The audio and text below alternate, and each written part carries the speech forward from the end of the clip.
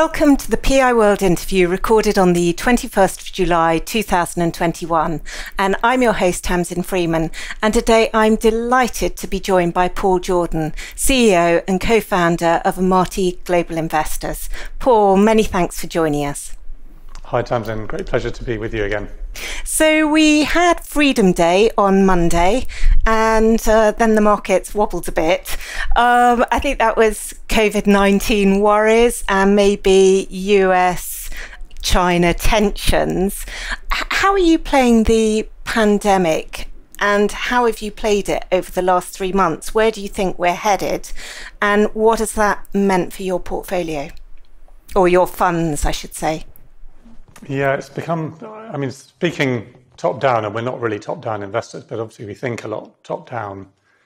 It's a very complicated picture.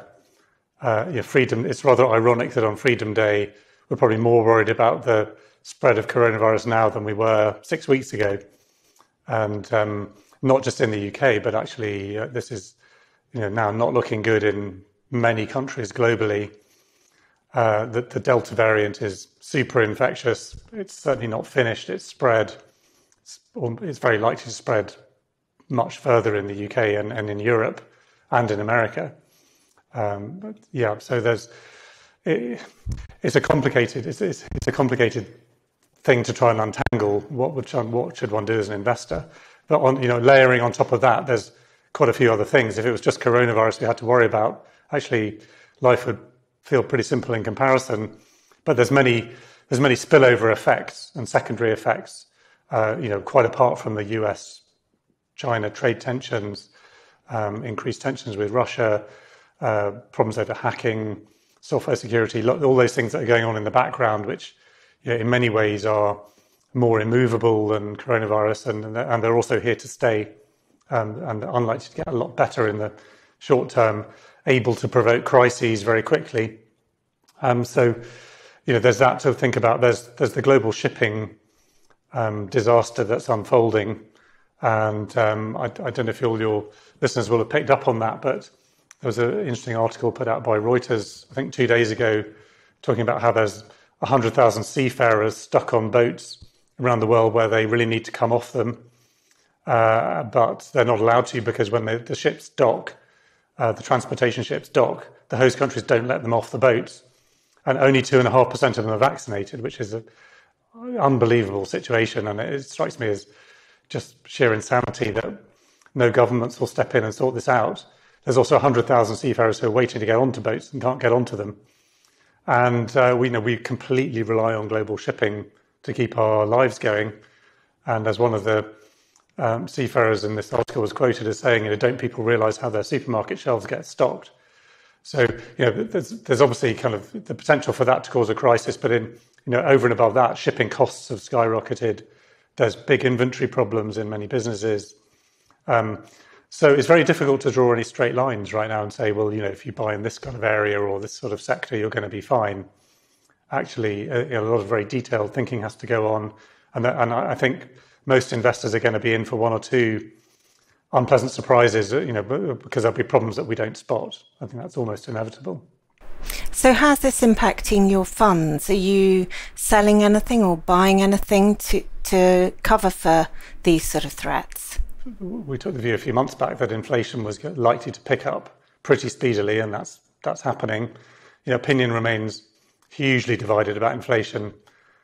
Some people are now arguing that because the pandemic is going to switch on again, that's going to be very deflationary, maybe for a short period of time. But I suspect the longer run, that's unlikely to hold a lot of water, because when the pandemic spread picks up, then governments will respond again, and the government responses themselves are pretty inflationary. So there's that whole kind of area of debate. We took the view that we should increase our exposure to the sort of in general, the more general industrial kind of end of the market, global industrials. So a bit more cyclical exposure in the UK, particularly that focused on house prices, where there's clearly a phenomenon where, because we've all spent so much time in our houses, we're getting a lot more ambitious about the kind of home we'd like to live in and what we want in there, and spending a lot more time thinking about household kind of stuff. So house prices, which some banks were forecasting to fall by up to 14% last year have done the exact opposite. And so we've certainly picked up our exposure to that. We always had some, but we decided to increase it. We tried making an investment in an airline last year, and we've given up on that because I think it's just going to be it's proving too difficult for the airline industry to really get going again. And I'm quite worried about how the airlines are going to deal with what's coming. If there's another year of disruption, which could happen, that's going to really cause a lot of stress. It's already, the weaker players have already had to refinance substantially, and they're kind of in last chance saloon. The stronger players can't carry on forever like this, and so we're just choosing to sort of stand back from travel and leisure really at the moment. Because I think it's reasonable to expect a fair amount of ongoing disruption. Whereas, some of the retail companies in the portfolio we're pretty happy with. Some of them are focused, like Dunelm is very much focused on household goods. That's been very strong, but it's a very strong business before the pandemic. The pandemic won't make businesses a lot better than they were before, but those that were good businesses before the pandemic will remain so afterwards, and they can bounce back pretty quickly and continue to make progress. And we're noticing that quite a lot of companies in their results now are not really comparing this year to last year, but they're comparing to 2019, and they're saying, look, we're well ahead of 2019. And that's the sign of a very strong company when you can say that. Do you think that the pandemic has made biotech and meditech more front of mind and a better investment, if you like? I think it created opportunities last year, which were, some of which were stellar. Some of those will be transitory, and some of them are very heavily dependent on testing. And of course, the testing environment, the regimes are being extended. Interestingly, the testing companies who were very successful last year and they've been struggling this year. And it turned out, for reasons I'm not completely clear as to why, but the UK government, I'm talking about UK businesses here, but the Home Office has turned out to be a really terrible payer, and a lot of them have had trouble getting paid for what they've supplied, and that's going to require a lot of further investigation. I have no idea why that's going on. Clearly Novocyte have got into dispute with the government. That's been very tricky. So it's not been easy to chart a way through those stocks which were stellar because of the pandemic last year. For healthcare more generally, I think there is increased investor appetite, but I think that was happening anyway, and that's, for me, that's reflecting a bigger phenomenon than just. The pandemic's pretty big, but there's a slower moving phenomenon going on behind that, which is really to do with a kind of industrial revolution in medical technology, which we may have touched on last time. Where it's things like cell therapy, gene therapy, technologies which we've been waiting for 20 years to become commercial are now commercializing, and that's throwing up lots of interesting opportunities, not just in drug development, and most of the companies we invest in are too small to be very effective drug developers, but it's throwing up opportunities in diagnostics, companion diagnostics. So some of the new drugs are very specific for certain types of patients. That's a great opportunity for diagnostics, which has never really been there before. But also some of the adjunct technologies for gene editing and so on. So and I think that carries on. That's those companies bringing really good new medical technologies to market. It's never easy, but the market is much richer with them now than it was a few years ago. And I think those companies, they remain good opportunities. And in the sector, Biotech and Meditech, which companies are you most excited about? Well, the ones we have significant positions in our VCT, the Venture Capital Trust, we have a large holding in a company called Polarian, which we're very excited about. It's a good example, Polarian, of a technology that's been in development for 20 years. It was first really developed by GE, and then through various kind of circuitous routes ended up in a smallish company that floated on AIM. but it's been very long in the making. But it's a fabulous step forwards for lung imaging, which is an area of technology that really hasn't had any innovation for 50 years. If given that the standard of care at the moment for lung imaging is scintigraphy using radioactive xenon, that was being done generations ago, and Polarian using polarized non-radioactive xenon, giving 3D images, able to analyze the problems in a lung in quite precise detail, and to characterize those problems. That's a new world for lung imaging. So we're pretty excited about that. It's obviously it's done well as a stock. It should be able to do a lot more because it's bringing something to market that's very valuable and it's globally applicable. And you did an interview with the CEO, which I thought was absolutely excellent. It just seemed quite highly valued to me, that was all. I mean, when you're valuing a company like that, it's not easy because you don't really have any metrics to go on. And you're right, the market can wax and wane in its desire to own stocks like that. I mean, luckily, we are getting to the point now when we should see an FDA approval in the autumn. And once that happens, then the company can commercialize and we can start to have sort of proper metrics. And sometimes that's a dangerous time to own a stock when it really has to do things, which, I think it's a good thing that Polarian has been able to sell its devices to research institutions already. So at least they're familiar with the idea of selling stuff, and it's not a complete change from a research organization to a commercial one. But nonetheless, it's still a big transition that companies have to make when they do that, and many of them fall down at that point. So we're obviously kind of keeping quite a close eye on what they do. I think correctly, the company raised a good chunk of money to anticipate the approval of the device. I mean, very often, sometimes what you see with companies is they put everything into getting the approval, and then when they get the approval, they suddenly think, okay, what do we do now? And that's way too late to be thinking that. You then waste a year really for just sort of getting some momentum up and running, and that time is really precious and expensive. And then, then the market can start to kind of lose confidence. Is this really going to be commercializable? So, the key moments are coming for Polarian in the next 6 months, and then we'll see about the valuation, whether it's expensive or cheap.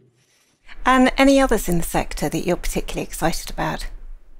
Well, there's one in a similar position, which is Renalytix, which we're pretty excited about, where, again, they've got an approval coming up for their kidney disease test diagnostic. And, they've done a huge amount of work on commercialization, which is why we're really interested in it as a business and think it should be very successful.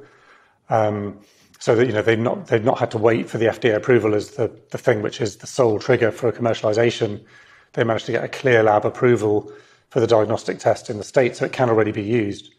And they've done a lot of work on reimbursement, which is another big, very complex area that's often forgotten by investors. That when you get your approval and you get to market, if you can't get reimbursement, your number of users is going to be very low because they can't get paid to use it. And that whole area is fraught with difficulty, but it's something that Renalytix have been absolutely expert at taking the right steps in advance, so they will have reimbursement when they as these various commercialization steps go through. And again, it's another one that seems quite expensive. It's had an amazing ascent, and it seems expensive, but you think there's still mileage there? We do, yeah, and it could be wrong, of course, and again, it's the one thing I'd say about it is it's maybe when you actually go through that commercialization barrier, it can be a dangerous time to own a business. So I don't want to shy away from that point. But I suppose our confidence in them comes from having a high level of confidence in the management team, who are very experienced and are very backable. And clearly, if they do commercialize it successfully, it'll be worth a lot more than this. If there are problems on the way, then there could be some hiccups. So it's an interesting dialogue, and clearly we ask ourselves that question a lot. And talking about valuations, do you see the UK still as cheap, or is it just that the US is so expensive? And how does that sort of stack up in terms of corporate activity? You had a bid for Sumo this week.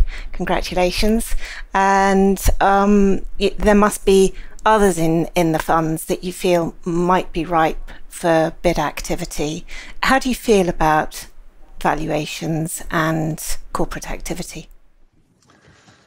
Valuations, I think every investor has to sort of say to themselves, valuations are expensive across the board, whatever you buy, whether it's a property or anything investable, a painting, an antique, maybe not antiques, that's been a bit of a distressed market, but certainly shares by historic levels, valuations are at their high end. In the US, they're somewhat stratospheric in a way that they're not in the UK. But they're at those levels for pretty good reasons, and one of those reasons is very, very low interest rates. So I think in terms of valuation, I don't feel concerned about the valuations per se, but I am concerned about the potential for derating if interest rates go up, and that's why that debate about inflation is very important. And there is no consensus about it. And the one thing I think we can be reasonably sure is whatever we think is going to happen to inflation and interest rates, we're probably wrong. So let's not get overconfident about that as a prediction. But if interest rates go up, then valuations will derate downwards. I think that connection is pretty strong. And things will get cheaper again. But whatever it is you own, there'll be the same phenomenon. So it's very difficult to unpick. Well, if I'm really ultra worried about inflation, how do I invest? Well, it's actually pretty difficult, because you also know that cash isn't going to be very good for you either, because that's going to get more expensive to hold as we've got pretty high negative rates, and that the extent to which real interest rates are negative goes up if inflation goes up. And I think we can simplify a lot of this by just saying, well, our job as investors is to try and be invested in the best businesses that we can find, and yes, we might have to take some ups and downs, and there will be some downs if interest rates go up, but in the long run, that's still going to be the best approach. And so that's kind of what we stick to from the main picture point of view, and we may take some views around the edges of that, but I think as a way of negotiating the next 10 years, that's still going to be the best way of doing it. And corporate activity, do you feel that anything in any of the funds is particularly ripe for corporate activity? We never try to buy stocks because we think they're going to be taken over. That's really just not our game, and some people are very good at that. It's not really what we're trying to do, so it's not sort of front and center of we're not running screens to look at which are the most viable companies. I suppose one reason for that is, if you do that from a private equity point of view, if you try and spot the next private equity purchases, you're having to go to areas that the stock market doesn't like, because private equity is very good at buying business that the stock market has kind of binned and forgotten about, and it's become unpopular. And private equity will be good at buying the ones that are in that position for bad reasons. But if you end up buying one that's in that position for a good reason, then you're in a duff stock, and it's going to go nowhere for a long period of time. So it can be a dangerous game to try and play, and clearly some people are very good at that. Sumo was not a typical acquisition target by any means. It was already a very highly rated stock. But there is this phenomenon where some of the big Chinese companies are now, this was written about in an FT article a few weeks back, are very keen to get exposure to businesses outside of China. And they're willing to pay very high prices to do that, and I think that's it's a somewhat atypical and exceptional circumstance. That's not your average private equity buyer coming in to buy a cheap stock. It's an industrial player who's got specific reasons to buy something that's already expensive, and they can get some synergies from it. It fits into their portfolio of businesses. Very difficult thing to predict. But Tencent, who bid for Sumo, they already bought a lot of companies last year, but this year they've just gone completely to a new level. And that is clearly a factor in the M&A market, which is unusual, and it's therefore difficult to predict where they'll go next. they've got stakes in lots of businesses. Were you expecting it? I wasn't, no, and it's not why we held Sumo. And if you had to pick a stock from your funds that might be taken over, could you take a bet on which one it would be? Well, when we had that kind of conversation between ourselves, one of my colleagues, the name that most springs to his mind is Granger, which is a property company, and we've seen a few takeovers in the real estate sector. Granger, which, as you know, is a major owner of houses, of residential property in the UK, built to rent, and a sort of legacy portfolio of houses. That could be bidful, and it's trading at or below. I think still a little bit below its NAV. House prices are moving strongly. It's very difficult to get a big portfolio of residential property like that. There's a lot of institutional money that wants to come in to build to rent, which is what Granger have been cultivating for the last few years. So that's a possibility, but we're absolutely guessing, and it's not why we own Granger. But sometimes there'll be you buy a stock for a reason because you like it, and then somebody who's in the habit of buying whole companies buys it for the same reason. I mean, that can easily happen. Can be a bit annoying actually, if particularly if the bids aren't very good. So not all M&A is great for public investors. Sometimes things get sold way too cheaply. Yes, absolutely. And coming back to inflation, can you explain to me a little bit about the bond market complacency around inflation fears? One's always taught to look to the bond market for what might happen with inflation, and the bond market isn't really pricing in inflation at the moment. What are your views on that? Well, of course, the bond market people think equity investors are idiots, so we're not really worth listening to, and they are normally right. So I say with a lot of trepidation, it seems in the wrong place for an equity investor to be criticising the bond market's view. So far be it from me to do that. I think those who are of the view that inflation is going to be persistently higher than expected. Of whom one of my acquaintances, Tim Congdon, is probably a prime example. Who and actually your viewers will be able to go onto his website, and he does a very, very good inflation update once every month or every other month on a website of the International Institute of Monetary Research. And he's one of the main proponents of why inflation is expected to be higher than central bankers think it's going to be. And his argument is essentially that when money supply grows at the kind of rate it's been growing at, that necessarily leads to higher prices. And it's that that's the old monetarist position.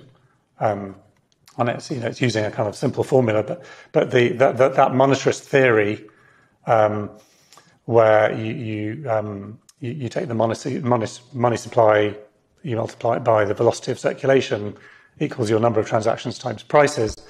That old formula. When you speak to many sort of more modern economists, they view it as being discredited, and there are big debates about it, and one of Tim's points is that central bankers, by and large, have essentially dropped that as a theory, and certainly in Europe, very much in the US, where in the US they don't even track broad money figures anymore. If you want to see what M3 is in the US, you've got to go to a specialist research outfit to get the numbers. So some of the economists around who I've met who argue there is no correlation between money supply and nominal growth in an economy, that they may well be using the wrong numbers, and there's no correlation between narrow money and nominal growth. But what we're talking about is broad money, and the institutional concept of monetarism has been very much weakened. So I think Tim makes the point quite powerfully in examining some of the speeches of central bankers in Europe and America in particular, slightly less so in the UK, where there's a lot more presence still of awareness and belief in monetarism. In the US, it's kind of dismissed, and therefore they're looking at other things and coming to a conclusion which they want to come to, which is that it's fine to carry on as we are. And they may be right, but we're coming to a point when it's really crunch time. If we don't see higher inflation with the money supply having grown as much as it's done, then that theory blows up. But actually, all the evidence so far this year is that inflation is absolutely coming through as one would expect it to, based on that monetarist equation. And central bankers might say they're not surprised by it, but actually they are being surprised by it. And if you look at one of the big banks produces an inflation surprise index, and it's right at the top of it where it's ever been. So the extent of surprise at these numbers is big, whatever people are saying. That's just the consensus among economists is that this is transitory. They were never really worried about this happening. A year ago, they're saying it wasn't going to happen. Now, when it has happened, they're saying, well, it's just transitory. It's base effects. It's because things sank, and now they're just rebounding. We'll see. I think if the money supply starts contracting, then inflation will come down pretty quickly. But as long as we're in a position where we've got incredibly easy money and QE going on to the degree that it's been going on, then it's going to carry on. And the reason why I think it's going to be very difficult to tone down is because we've got to a point where our politicians in the US, in Europe, and in developed markets generally are kind of now addicted to monetary easing. They're not doing it back in 2010, it was done to solve a very specific problem of monetary contraction. If you didn't fix the monetary supply, then there was no way the economy would bounce back, and it would have done huge damage. So QE actually performed a very elegant function back in 2010 to 16.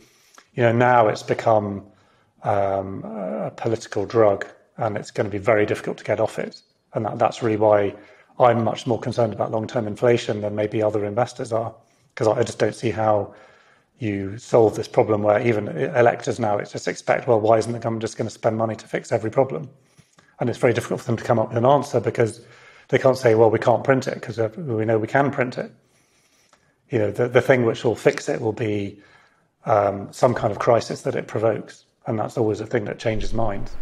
And is Tim modelling a particular inflation rate for the next year, the next 3 years, where we'll be in 5 years? I don't think as far ahead as that. I mean, he did say quite boldly last November, I don't remember all the numbers he's come up with, but I remember him saying last November that if US inflation didn't reach 5% by April, then he'd be very, very surprised and he'd be questioning his theories. And of course, it did reach 5% by April. And I think he's thinking it's going to go higher from here rather than fall away. And a lot depends on the extent of the monetary stimulus that's going to carry on. Which is why actually this becomes a political question. Are we going to have the willpower politically to go into a kind of more constrained monetary environment? And I'm not sure we are. Absolutely. So is inflation one of the main reasons that you launched the Strategic Metals Fund, or is that more to do with the changing to a sustainable future which requires precious metals? It's a bit of both of those things, but it's not only those things. I mean, primarily the reason we launched that fund is because we had the opportunity to launch a fund with two brilliant fund managers who rate very highly. That was the main reason. But I came across them because I was looking for a fund to invest in that I couldn't find. And so I thought, well, if we had the opportunity to make that fund, then we should do that. And that is a fund that's run by people who absolutely understand mining. And mining it's a very particular thing unto itself. It's not really like any other industry. It's highly technical. It's full of pitfalls, to use an appropriate expression. To come across two people who've been investing in mining for 25 years was a pretty rare opportunity. And when I first became a fund manager back at First State Investments. Well, originally Stuart Ivory, but then they got taken over by First State. First State used to have a global mining fund, which was run by similar people, very experienced geologists, had a real technical understanding of mining. And, I had it in, that's always been the kind of model of a mining fund for me. And then to be able to combine that with one that's focused on mid-caps, and at a time when there's a big threat of inflation, there are clearly major new demands coming on for various types of metals and commodities. There's no simplistic picture. I can't get sort of simplistically bullish about every metal right now. That'd be way wrong, because when we launched this fund, already things like copper have got sky high, so that creates quite a problem. Do you buy copper? Do you wait? They've decided to wait on copper for the moment, and actually the stocks have been deflating a bit since we launched the fund. Gold, which was much more out of favour when we launched, is a big component of it. I think there are good reasons for having some investment in gold and precious metals. It's not my favourite area of the market, but it's when you've got high levels of uncertainty, potential for big political crises, the possibility of higher inflation. The people who are bearish on gold say, well, yeah, but higher inflation leads to higher rates, and higher rates leads to lower gold prices. Maybe there's always a risk with everything. But we might have a period of time when there's higher inflation while rates are very difficult to raise. That's potentially very good for gold. So,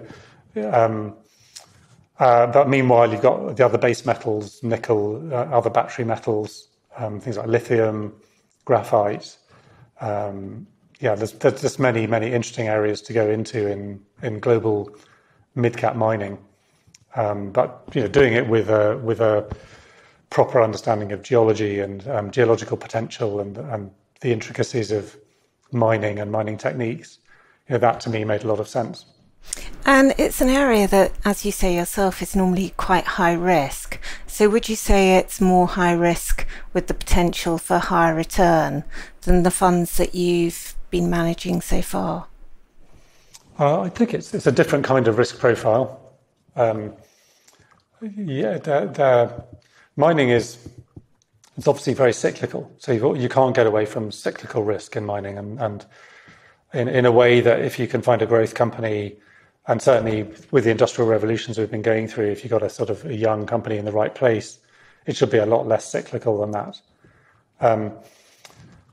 But once a mine's in production and able to kind of get control of its destiny to a degree and starting to deleverage, the risk profile can become a lot lower. Clearly, mining, the explorers are very high risk, and always will be, and that's really where you need a lot of conviction and geological insight. If you get them right, they're very high return. If you get them wrong, they're very bad. They're very bad investments. So I bet the fund we're running is primarily mid-cap producers. It has some exposure to explorers. I think its risk profile, what's important about it, is just very different to other funds, and that's kind of why it's attractive in a way. It's hopefully a complementary kind of risk profile. And it's only been running for a short time, but how's it performed since its launch? Well, it's very early and went down a bit, then it went up about 10%, and it's come back down kind of to where it was. It's maybe about 1% down at the moment from, it's been that kind of a market. The market in the last few months generally has been quite soggy in many areas. So that's fine. It's allowed them to kind of build a portfolio of companies that they're wanting. It's a relatively high conviction fund, so it's a relatively short list, which will make it a bit more volatile. So it will, it'll move up and down a fair amount, probably more day to day than our small cap fund would. How many positions? I think it's about 30, just between 30, 35. Very good. And looking more broadly across the funds, which is the the company that you're most excited about at the moment, other than those you've already mentioned? Oh gosh, that's a really difficult question. I mean, I hesitate to say the one fund managers never get right what's going to do best in their portfolio. That's one thing I've learned. So, and when you ask a fund manager what's they're most excited about, they're going to come up with something pretty risky, because you get excited about the riskier stocks. The ones which might be your highest returning ones tend to be quite dull and boring and just carry on doing what they're doing really well. So with that caveat, I'm going to talk about something interesting that also may be risky. We recently invested in a company pre-IPO in the VST, which was it was an unusual thing for us to do. It's the first time we've done it in many years. We're developing a strategy in a way for the VST of investing in certain companies before they float, not very long before they float, but before they float. And the one we invested in was a company called Sayeta. And it's maybe worth mentioning because I don't think any one of your viewers will have heard of it. I never have. So it's brand new to market. It floated like a couple of weeks ago. It's a company which has been, over the last sort of 3-4 years, has developed what we think is probably the best new design of electric motor for the transportation market. And it's just an incredibly promising design. And in the design, there's a very high focus in the design of making it low cost. So, good designs of electric motors are not just about being more efficient, although this one is more efficient and has a higher torque density than I think any other electric motor. But it's also designed with a view to making it possible to produce it cheaply and more cheaply than other sort of high efficiency electric motors.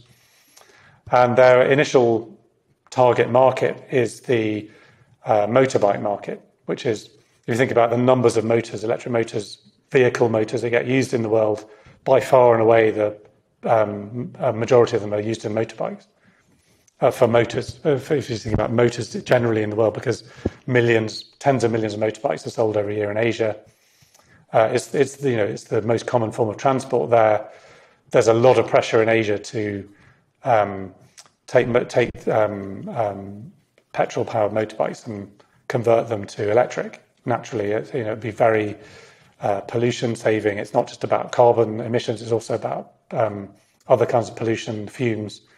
But these are just it's the mass transit application in Asia, in particular, and they built a motor which is, I think, the best and possibly the only really viable motor that's currently around for that market. Of course, it's going to take quite a number of years to go through the process of designing in, of lowering scaling up manufacturing to get that low cost. There's always a kind of chicken and egg with new designs which can be low cost. To make them low cost, you need very big volumes. To get big volumes, you've got to be low cost. So, but luckily for Sayeta, there's a kind of stepping stone market, which is the motorboat market in Europe, where you can sell electric motors, at much higher prices in Europe for that market. There's also quite a good volume market, but that can be a sort of transitional market for Sayeta, or a stepping stone market, I should call it, where they can move there pretty much straight away, because they can currently produce motors in a way that for that market that they can make good profit on. And I think that's ramp up phase 1. Ramp up phase 2 would be this much bigger electric motorbike market in Asia. And when you think about the progress of EVs, even though the UK government wants everyone in the UK to be fully EV by 2030, almost nobody thinks that's feasible. And because there are massive problems over the grid, there's massive problems over enough energy generation, charging points, hasn't really been thought about, and can't solve everything all at once. Whereas and also the quantity of batteries you need is also vast. Whereas the motorbike market actually is much easier to turn electric and will go electric much quicker, I think, than the motor car market will do. It's not to say the motor car market won't also go electric. It's just there are more barriers to that happening. And there's the potential with electric motorbikes, if you have batteries which you simply change over. You go into a garage, you deposit your old one like a gas canister that's exhausted, you pick up a new one, slot it in, and off you go. So that it opens a door to a much speedier sort of rollout. So what are they forecasting time-wise for phase 1 and phase 2? For example, when are they going to be break-even?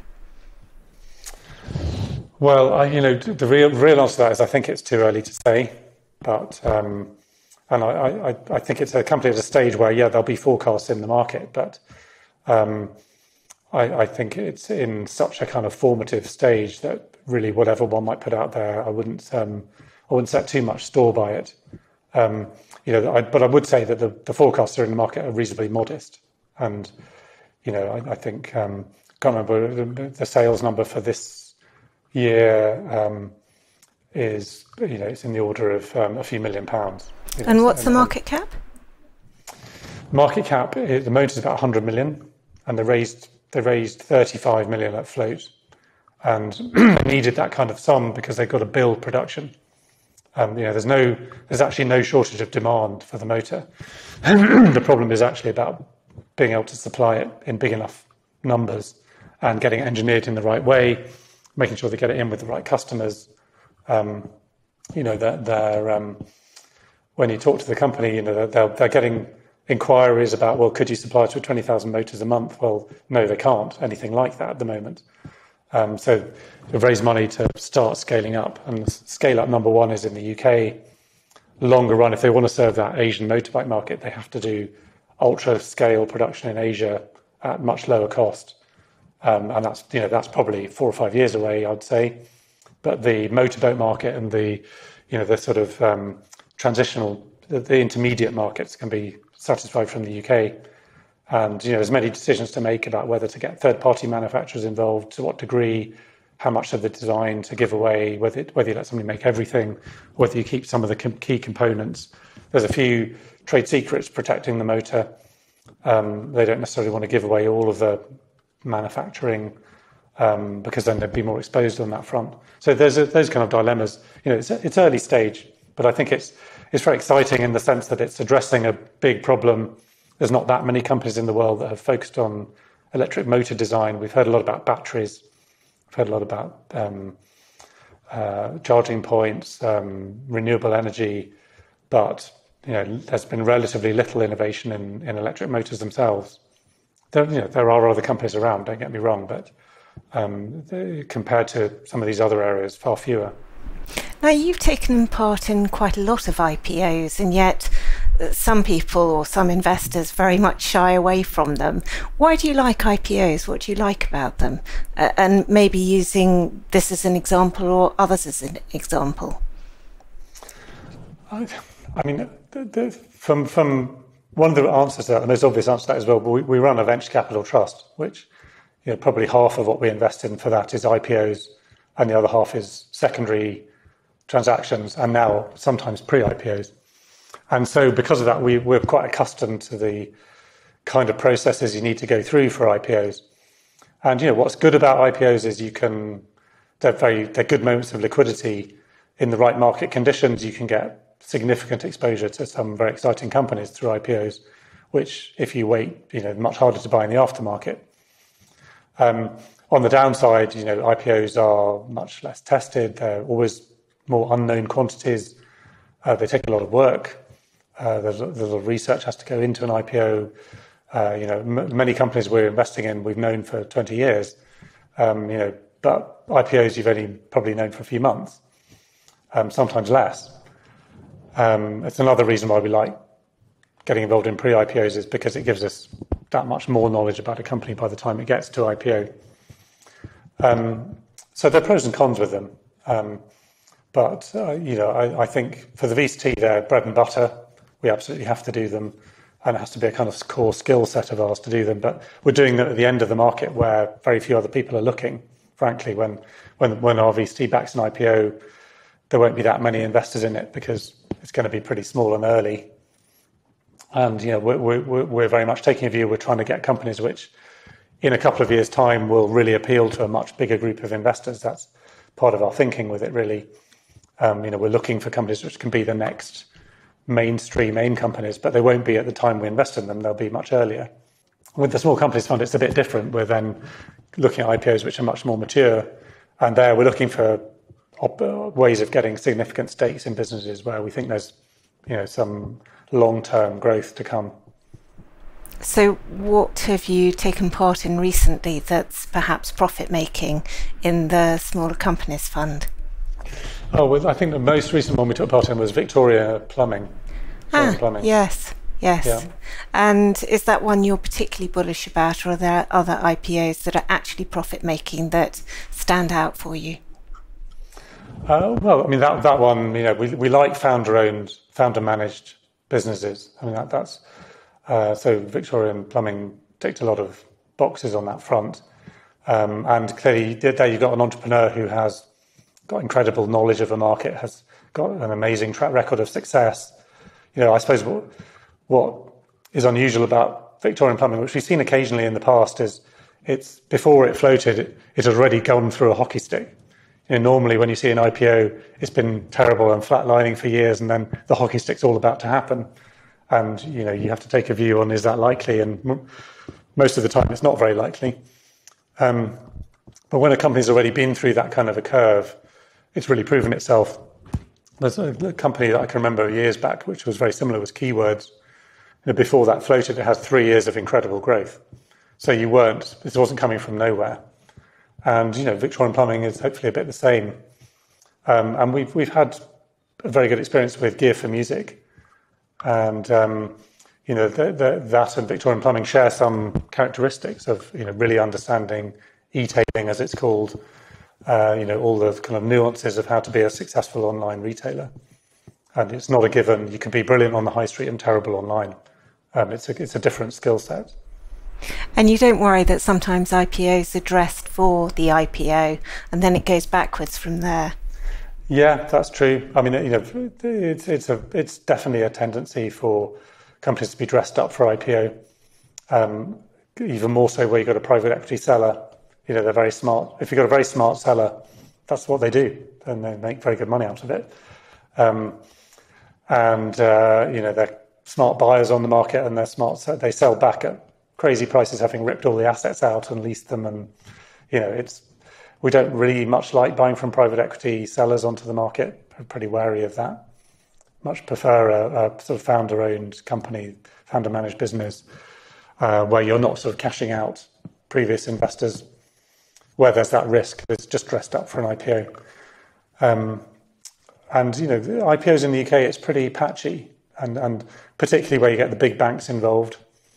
I'm kind of amazed about the investors' tolerance of buying IPOs from big banks, only to see them go down 20-30% and keep on doing it. And it is kind of amazing. There was one that floated that we didn't see, or didn't have time to pay attention to when it floated, which was when we looked at it afterwards, we started to think, well, actually, this is quite interesting, and it's called Alpha Wave, and that one wasn't really shown to mid-cap investors in the UK. It was done by big banks, and I don't know who they went to, but it went down kind of 25-30% after its IPO. And we started sort of studying it a bit and thought, well, actually, this is a really interesting business. It's got a very high growth rate, but unlike a lot of the high growth companies like Darktrace or Deliveroo, it's making a lot of money at the same time. What does it do? It's IP for silicon wafer design. So it's very technical, and it's into a very specific area of IP design, which is about the way that components of a computer talk to themselves. So the way that one chip talks to another. When chips communicate internally, they use parallel processes, but when they communicate externally, they use serial processes. So you have to be able to convert parallel communications to serial. And it's called SERDES, serialization, deserialization. And you need, the chips have to have architecture for that process. And clearly, there's lots of very good architecture for chips, but chips have now become so tiny, and every time they get smaller, this particular problem gets more acute. And so there are generational changes in serialization, deserialization, deserialization design. And there's a certain number of people in the world who've cracked this, who are the kind of leaders. And they set up companies, they sell them to people like Intel, as happened with AlphaWave. And then a few years later, those people leave and set up another business. There's a new generation of technology.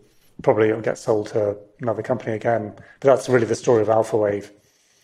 And it's got some of the kind of world-leading expertise in this particular area of IP design. And for the new chip technology, these ultra-miniaturized chips, where they're going, I think the current generation is moving from 7 nanometer chips down to 5 nanometers.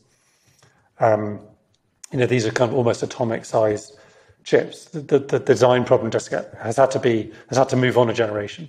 And AlphaWave are kind of have got a sort of leading edge technology in that next generation of design. So we thought that was pretty interesting, and we ended up buying some of it, but not in the IPO. We bought it actually, 25% lower, because it was a slightly messed up IPO. I still don't know quite what happened in it, but it was placed rather bizarrely, not necessarily with the right people. To be honest, I can't fully explain it, why that happened, but it gave us an opportunity. Sounds fascinating. I'll have to take a look at it. Well, thank you very much indeed. I mustn't take up any more of your time, but do tell people where they can find you and find out more about the Amati funds. Yeah, well, we've just redesigned our website. So amatiglobal.com is our website, and it's got a wealth of information on it. Brilliant. Thank you very much indeed. And to our listeners, thank you very much for joining us. And you can find over 100 investor interviews like this at piworld.co.uk/PIWisdom as a video or as a podcast. And please subscribe to receive a notification of a new video as they're published, and you'll get no spam. And keep us motivated to continue to produce these interviews by liking or retweeting or commenting on the content. It means a lot to us. Many thanks for listening, and stay well.